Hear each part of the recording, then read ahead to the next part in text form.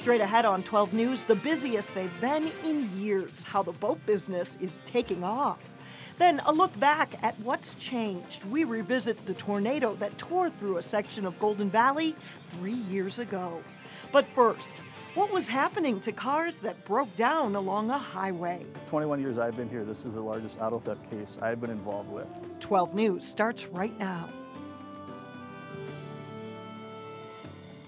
A St. Paul man is accused of selling stolen cars that had been parked along area highways. Police say he targeted cars that had broken down or just ran out of gas.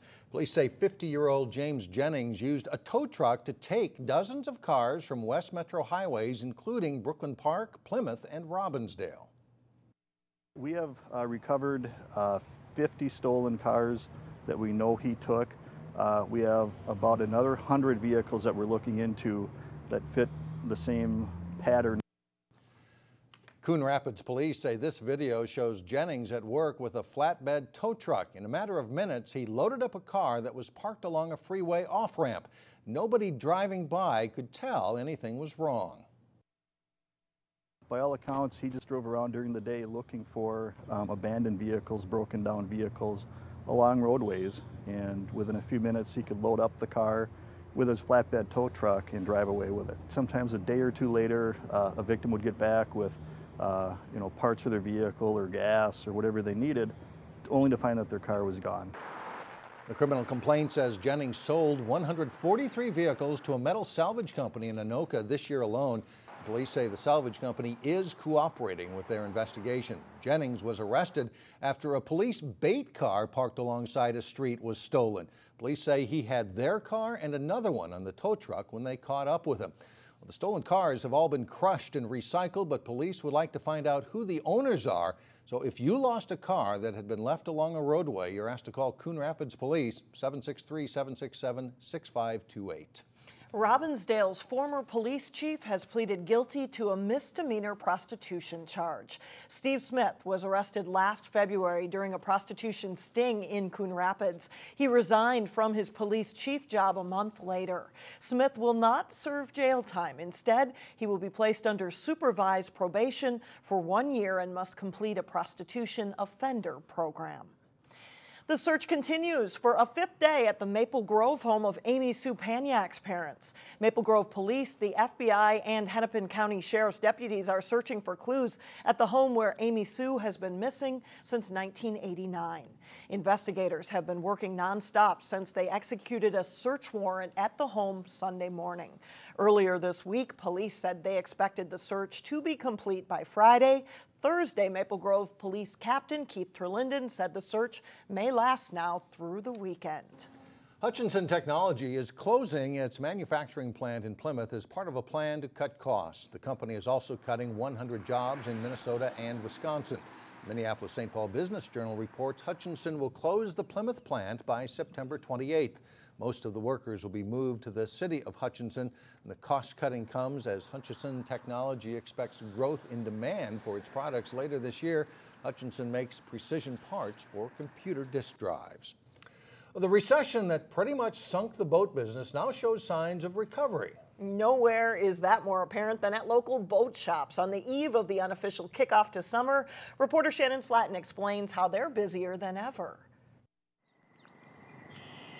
Now we finally have blue sky, white puffy clouds, and 70-degree weather. I think the lakes are going to be busy this weekend.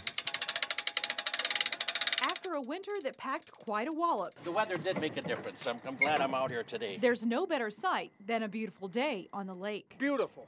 Absolutely beautiful. And what better way to take it all in but by boat? Actually, my motor rebuilt, so I had to run the boat a little bit today, but it was a nice day to do this, not crowded, not too many waves. Everyone wants a boat right now. Whether people are buying for the first time or trading one in, right now the boat business is a busy one. Back in 2007, 8, 9, when the housing market crashed, our business did. And now steadily we are seeing an increase in business. We're washing boats in one bay, they're rigging boats in another, getting them ready for customers to go out. Sorensen says the sales floor usually has upwards of 70 boats. Right now they have 55. Increased demand means it's tough to keep the sales floor full. This week has been absolutely fun, crazy, stressful, all of it in one. Behind the scenes at Rapid Marine, it's also been busy. He's putting batteries in it, trolling motor, depth finders, and then he's going to run it up, and then we'll clean it, and this will go out sometime later today or early tomorrow morning. A quick turnaround for mechanics as they get the boats out of storage and ready to go. Our season really kicked off opening week. People wanting their boats, weather finally turning. We do new, used, and storage, so kind of the perfect storm happened when the weather changed. Everyone wanted their boat. Managers expect to stay busy until July, hoping that as the weather turns hot, business will keep sizzling too. We finally got blue sky, white puffy clouds, and 70-degree weather. We want to be on that water. In Rogers, Shannon Slatton, 12 News. Another factor that may be driving business is the cost of boats. Manufacturers want to reach more people, so they're now producing more boats at lower price points. Republican candidate for governor Kurt Zellers of Maple Grove announced his running mate choice today. The former House Speaker selected former state representative Dean Simpson. Simpson is a grocery store owner from Perham.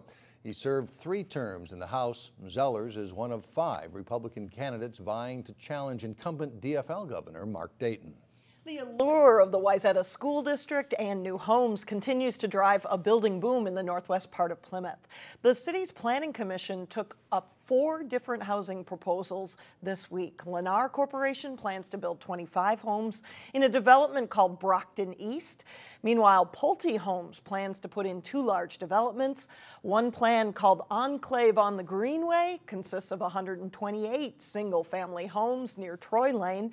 The other calls for 139 homes north of the Plymouth Gun Club in a development named Aspen Hollow. And finally, there's a proposal for 27 homes off of Vicksburg Lane.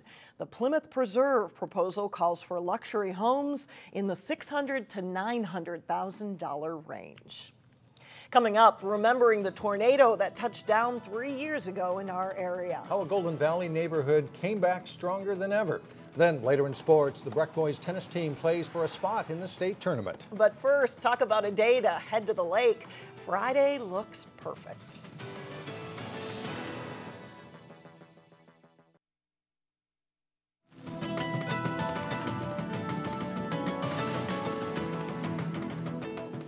It was 3 years ago today that deadly tornadoes touched down in North Minneapolis and in Golden Valley. Although time has passed, residents affected by the storms say it is something they'll never forget.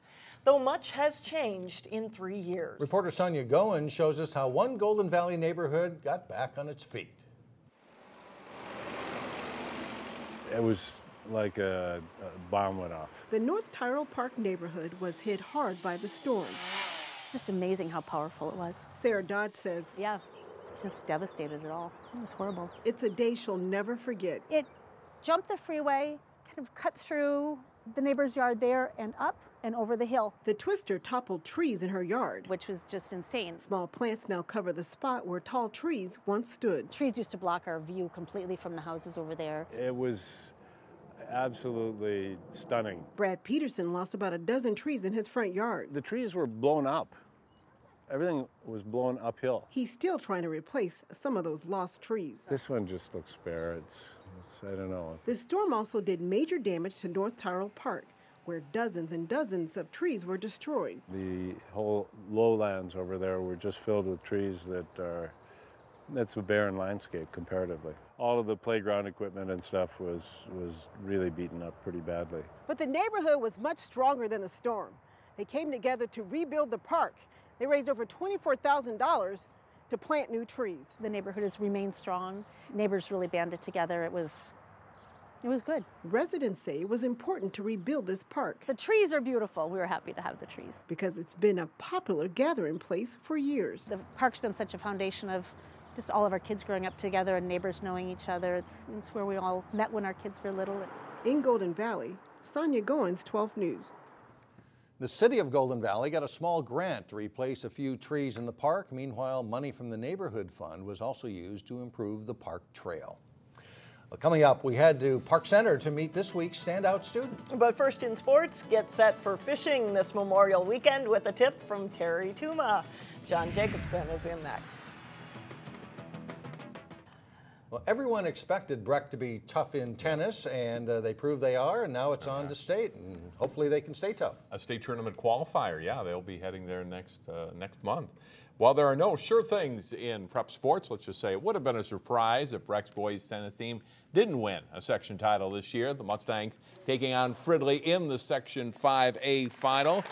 Breck's Austin Wong is in the far court at #1 singles. He gets to the net for a volley and hammers an overhead on the way to a win over Fridley's Luke Prosser. To second singles, Lewis White of Breck facing Jack Fight. They trade forehands before White comes to blast a forehand winner. He takes the match for the Mustangs. Breck receiving serve at #1 doubles play. Good hands at the net by Prashant Gadashala will win the point. Gadashala and Justin Kang take the match. Breck breezes past Fridley 7-0. The state tournament begins June 3rd. For some softball teams, the season will end this week in section play, while others will play on after Memorial Day. Cooper meeting Hopkins in the second round play in section 6-3A, bottom of the first. Hopkins' Lauren Fegler ripping a grounder inside third. Aaron O'Neill hustles around to score, and the Royals draw first blood. Bottom of the third, Fegler launches a shot to the fence. That plates another run and starts a big inning for the Royals. Haley Dan Hartog's drive to the gap, scores Jessica Krauser and Laura Clements, and puts Hopkins up 6-0. And Den Hartog comes home on the hit by Sally Guthrie. Hopkins leads 7-0 after 3.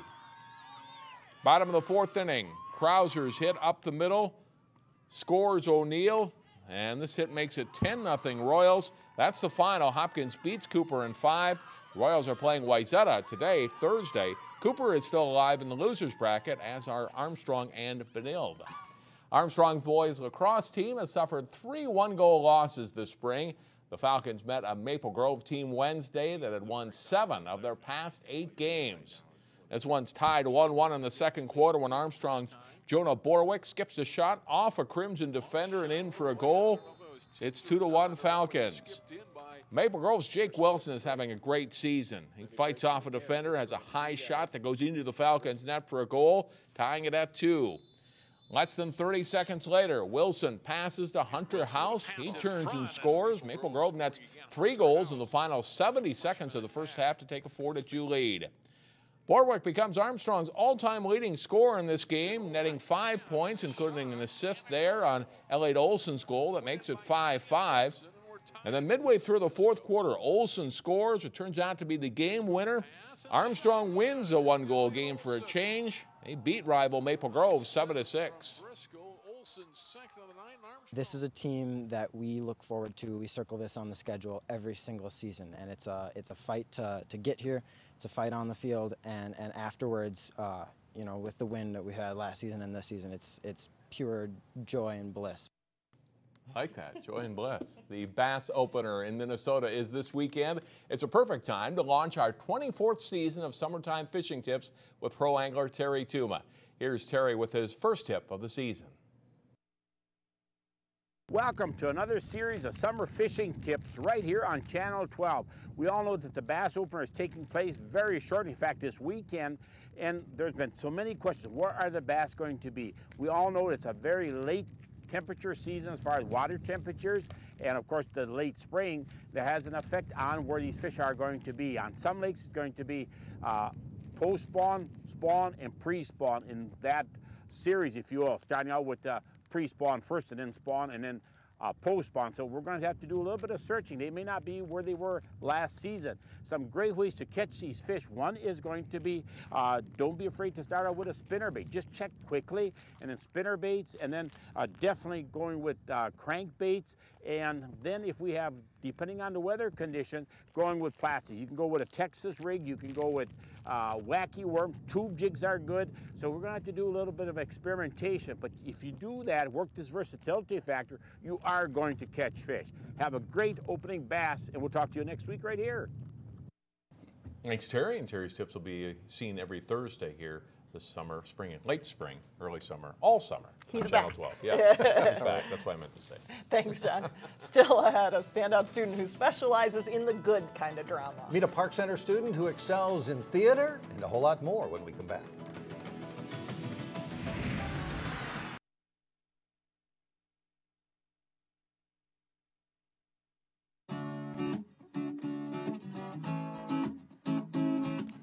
Spring has sprung, and one local group is hoping to spruce up its downtown, but they need help from the community to do so. The Robbinsdale Beautification Club is seeking donations for an annual project which places hanging flower baskets throughout the city's downtown. The group needs to raise at least $2,500 to pay for the baskets and the watering. People were coming to downtown Robbinsdale that had never been here before because of Willette. And now that we're on the national stage with Travail and Pig Ate My Pizza, we have a chance to shine. If you are interested in donating, we'll have more information on our website, 12.tv. Any extra funds that they raise will be saved for that project next summer. This week's Standout student is a talented, creative type. You can't typecast this Park Center senior, though. He contributes in many arenas. Sam, give us a B flat. It's fitting we find Park Center's Sam Melby in band. If it's music and arts related, this senior usually plays a leading role. He's been in every musical ensemble that the band has offered and has also doubled over into choir. So he's one of the few kids here at Park Center that's really gotten a taste of every kind of music that we have. When Park Center staged Shrek for its spring musical, You don't even know me. Sam put his own spin on the part. With theater, you get to create a character, and that's what I really enjoyed about it, especially this year with the lead role. And I got to make it my own. I didn't get to take it and say, oh, I'm the best at this, but I got to make it a little bit of me was put into that performance, and that's what I really like about the arts, especially in a school where we have a good theater program like this. Nearly a straight-A student and leader at its school, Sam serves as captain of the math team and president of National Honor Society. He floats from group to group well. He transitions from social circles very well. And that's something that can't be said about a lot of high schoolers. It's a passion to create that fuels this 18-year-old. His dream for the future is to be a documentary filmmaker and produce stories that resonate. I want to film the stories that are happening in everyday life for people, because if you have a film about that, people can realize that maybe they're not the only ones going through something, and then they can come closer together with other people around them that have that, and I think that it can actually bring society closer together. This fall, Sam will attend Columbia College in Chicago, and he plans on studying film. Film, that's right. Wants to be a filmmaker. Good for him. That does it for us. Thanks so much for joining us. Stay with us. Community Corner is coming up next, and we'll see you again tomorrow, beginning at 4 o'clock.